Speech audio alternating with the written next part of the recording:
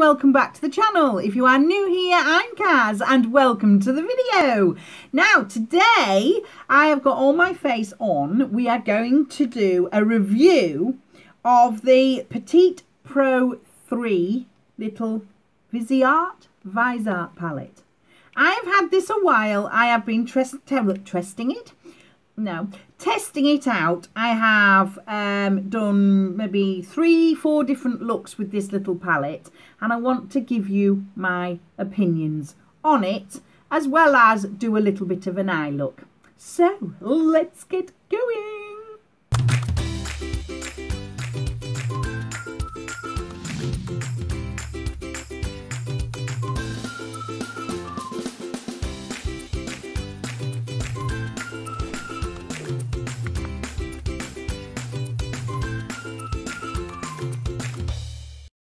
There is one thing I do like about it. It has a little mirror. It has the cover there, and it does all fold up. And it's the tiniest palette I actually do own. I just like them. I really do. I like the packaging, and I like the feel of it, and it's just so handy. I mean, this could even be your brows with this colour here. It's not the one I used today, but you could do your brows with this as well if you really wanted to. But I will say, because I'm into more of a bright colours, these colours are nice. I just wanted to try a smaller part from Viseart, because I didn't want to do £68 for a big palette, even the Brights palette, if the quality isn't good. Everyone says the quality is good, but I wanted to try it myself. Now, I've been trying and trying. I don't know if you can tell, but there is some dips and dints in there. And what I tend to do is come up with a green look. Obviously, this is why I got this palette, is because it had the green in it. But I come up with the green looks, which I do quite like. Very subtle, but I do like it. I use the browns, and then I use the Stila glitters, which is sat here, just to give it that pop. And I don't use this one. The one in here I haven't used is that bronze there. But I do use these colours, and you get a very nice pinky, purpley, pinky look. But what I'll do now is I will swatch them, and then we'll choose which ones. I don't know which ones. I might do a neutral eye, because I have got my neutral face on. So, I can't tell you the names of them, because there's no names. And you can dig them out. Where's my knife? Because I'm sure, yeah, it's a magnetic palette. So you can take them out, which then has made me thought, well, maybe I could take them out. If I like these, but I need a pop of colour. This is my problem with it. I like these. I need a pop of colour.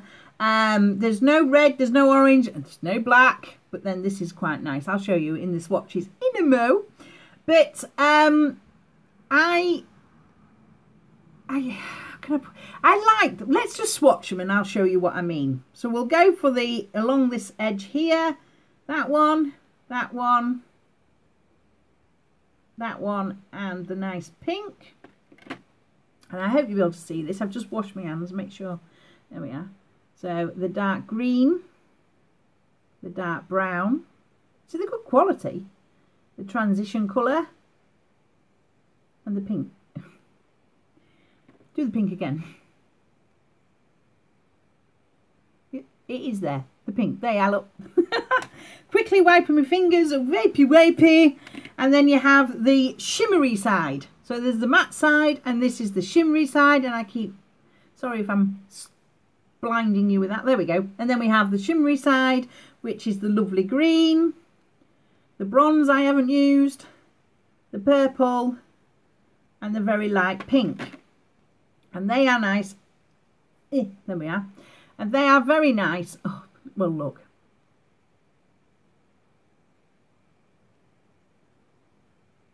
That bronze shade is nice. It's just not my colours. And there you have the colours of the palette. You wiggly, wiggly, wiggly. So they are nice, and they do show up. They are nice quality. The problem I have is I do the same old looks with it, put it down and think, and do the same old looks with it. So let's just get into it. First things first, we were going to prime the eyes with a splattery Too Faced Shadow Insurance. What's up with my lights? I think it's because it's dark outside. Keeps washing everything out. But we'll just put this on here very quickly.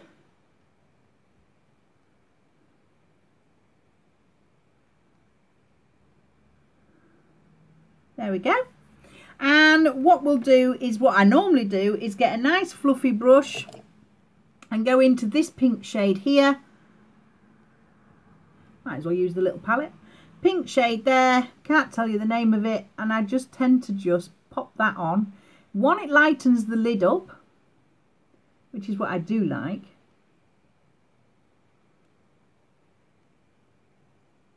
And I wanted to do this because I wanted to see, do I go for some of their, I don't want the big shimmery palette, either some more little ones like this, which I suppose would help me, because what I could do is pop out the shades I don't use, pop in the shades I do like, but then I end up with a palette I will never ever use. And I've done that many a times.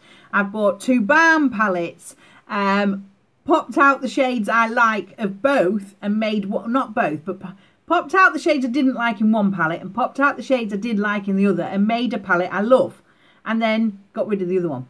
In fact, the other one destroyed. I was going to post it to a friend and it got destroyed on the way down to the post office. But I tend to do that. I've got 2 Violet Voss ones. I've got the Laura Lee one. Oh, years ago I got that, obviously. And then I've also got the Nicole Concilio one.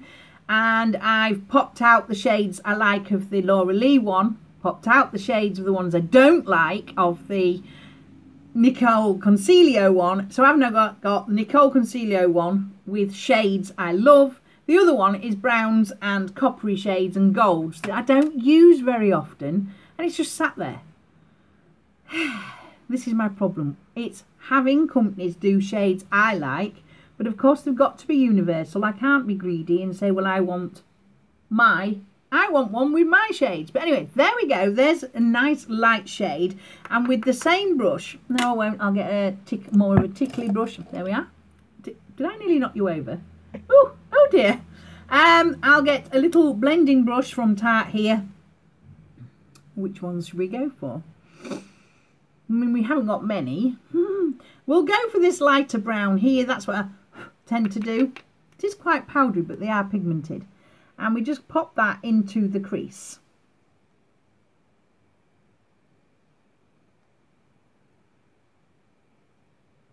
And as you can see, I hope you can see, let me get a bit closer, there we are. As you can see, this is a very good blendable shadow. But it does blend in, it blends right in. There we go, you see. We're going neutral. And I like colour, but never mind. We are going to go now into the green, the dark green. This is one of my favourite shades in here. And we're just going to pop that in the outer corner. But as you can see, it's not as dark green as I would have hoped. It is good. It does get there. Maybe I should use more of a squidgely brush. Squidgely. There we go. More of a squidgy brush. Let's do that one. But as you can see, there we go. Again, you have to build the colour up. Now, I would have thought with Viseart, you wouldn't have had to build the colour up. You could have just put it in there and done. But no, you have to build the colour up. Very neutral. And I'm not sure if that's what I want for my £24.99 for this palette. It is handy. You can get a look from it. They're not falling out. Oh, good. I was going to say, I haven't seen fallout from this palette. But, you see, you've got to build it. Keep dipping in and building this up. Which is all right if you've got the time to do that in the morning. I don't. I've got to do my full face and get out of the door in half an hour, unless I've got days like this where I can sit down and actually film. But normally it's quick, get ready, half an hour, let's go. But there you go, and we'll blend that in. Which one is that? Yeah, that's the right one. Oh dear, dear, dear, dear. So as you can see, we're building it slightly. Got to go back in again. And this is what annoys me with this palette. You have to keep going back in, go back in, back in. So my review, if you may have gathered, is as long as you've got the time to keep going back in, you will build your colours up, unless you want something more neutral and smooth. If you just want a little wash of brown and a little wash and a bit of a pop of glitter, it would work. I need it to be there straight away, and this palette is not pigmented enough for me. But hey, let's carry on. And we need a synthetic flat brush. Where are you? There we are. Synthetic flat, big one, little one. Gosh. This is the Primark synthetic flat brush, and I'm going to go in with the green. We're going to do greens. And you cake the green up like that, tippy tap, and in you go. This mirror's a bit awkward, but in you go. And as you can see, it is pretty. But for Viseart and the way they're hyped up, I would have expected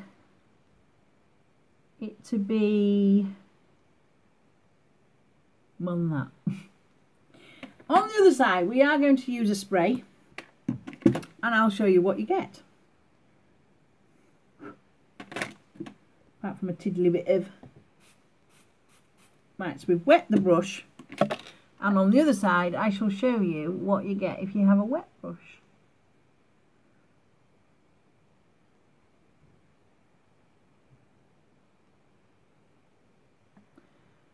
Don't like dipping back in once you've sprayed a brush, but you have to. Just blend that in there.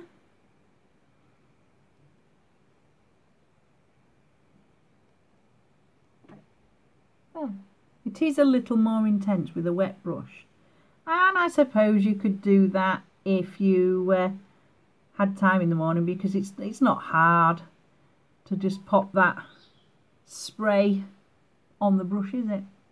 It's just do I want to do it? No. Not when I'm rushing and getting ready in the morning. But there we go, you see. It is a pretty look. You've seen this look on Instagram if you follow me there, because that is what I've been doing now. And I've used it many times. I am now going to go in with this purpley shade just to show you. I don't know if I'll just ruin the whole look. I am not wetting this one. And we're just going to do a bit more of a colourful creasy colour. And just blend those just in the crease there. You can hardly see it. I will do a swatch of this colour in a minute with the brush. And then we'll go back in with the blending brush and the squidgy brush with the dark green and just intensify this corner, because it's got lost a little bit in there, and bring it down. As you know me, I like my little outer V to be that little bit darker. Something like that. See, the green's nice. It does intensify, and you can get a little bit more pigment if you just douse it in with more of a compact brush. Can I be bothered to be faffing around like this in the morning? Like I said, no. There we are, look. Something like that. And then we're going to use, we're just going to drag this up a little bit. Blend it out a little bit. Well. So we've got that sort of look there, which is quite nice. Have I got it straight? No, I normally don't. Get a bit higher.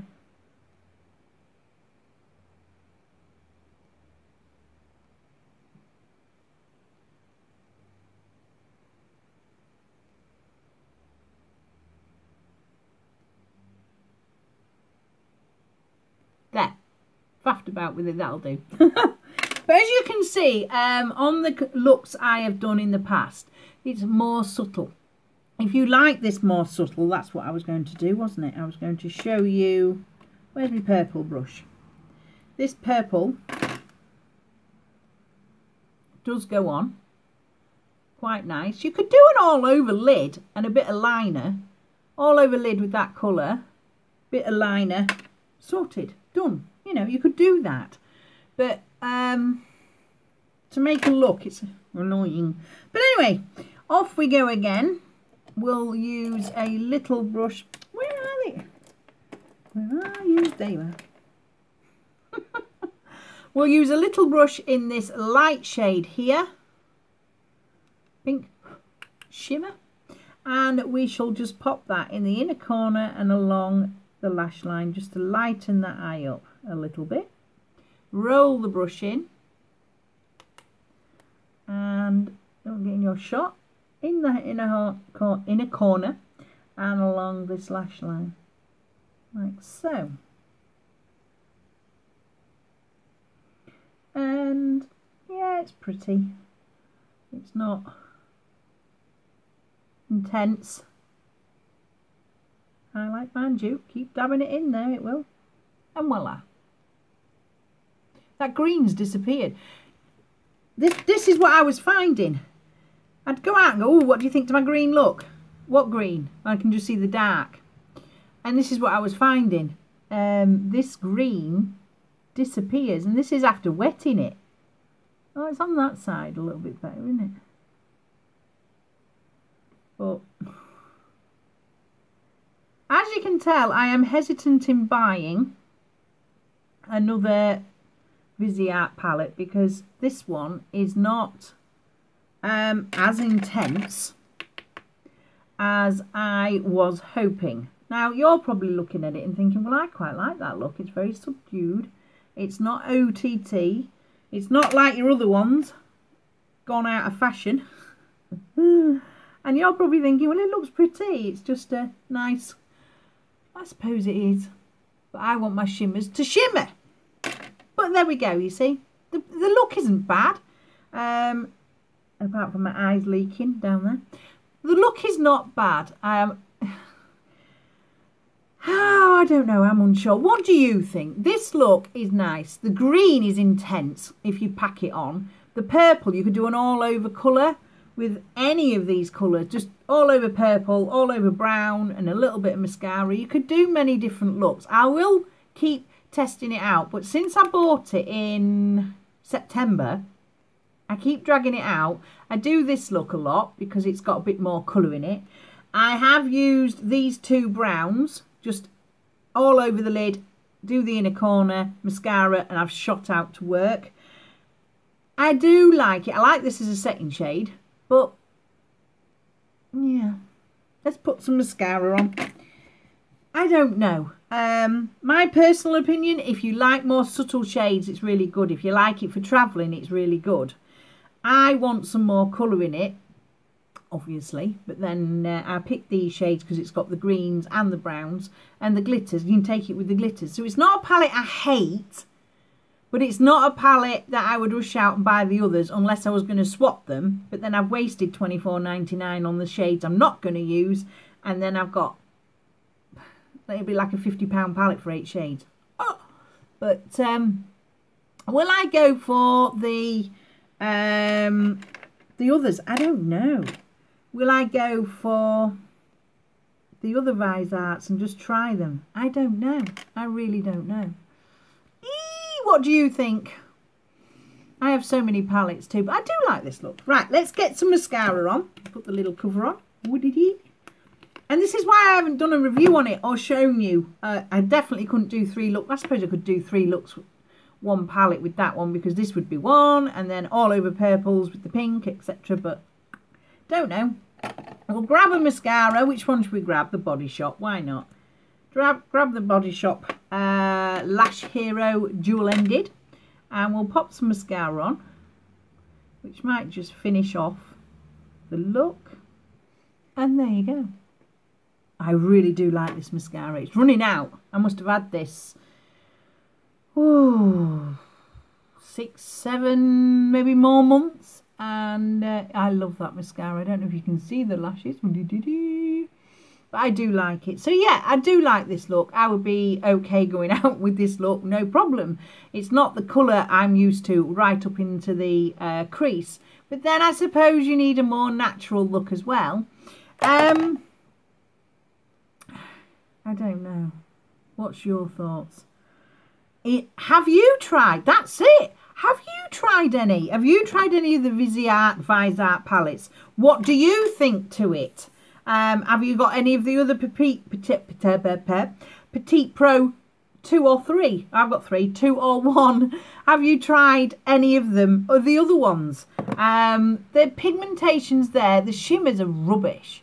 I don't know. They just seem to disappear on me. But the mattes are nice. So there you go. That is my thoughts and my opinions on the Viseart palette I have tried, my first Viseart palette. Please comment below whether you think I should get some more. Have any recommendations? Have you tried them? Have you had any problems with them? Do you like them or not like them? Or just haven't tried them? They're expensive.